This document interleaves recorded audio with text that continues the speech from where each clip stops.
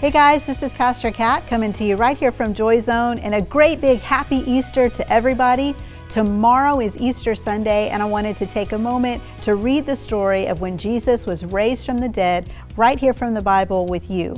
So if you've got your Bible, go ahead and get it out. Maybe you've got an iPad or a tablet and you want to open your app. You can do that. Turn to Luke chapter 24, beginning in verse 1, and let's read this together.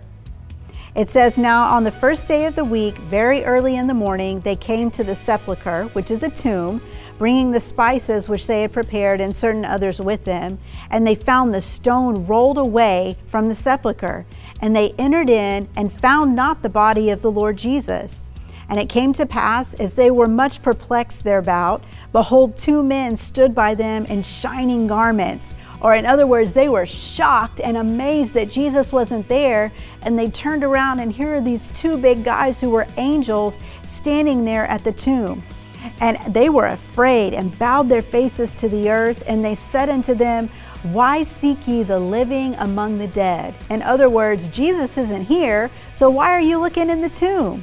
He is not here, but is risen. Remember how he spoke to you when he was yet in Galilee, saying, "The Son of Man must be delivered into the hands of sinful men and crucified, and on the third day rise again." I'm so excited that Jesus rose from the grave, because that means that you and me both can have salvation. That when we confess with our mouth and we believe in our heart that Jesus died and he rose again, that means that we're saved. We become Christians, and we get to celebrate today with the entire world the fact that Jesus is alive.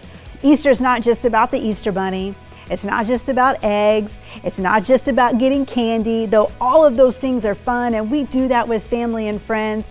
But remember to keep Jesus Christ at the center of your celebration, because Easter is about the fact that Jesus is alive and that we serve the one true and living God. I love you guys. Keep God's word in your heart. Keep it on your lips. Stay strong in your life, and I'll see you soon right here in JoyZone. Bye-bye.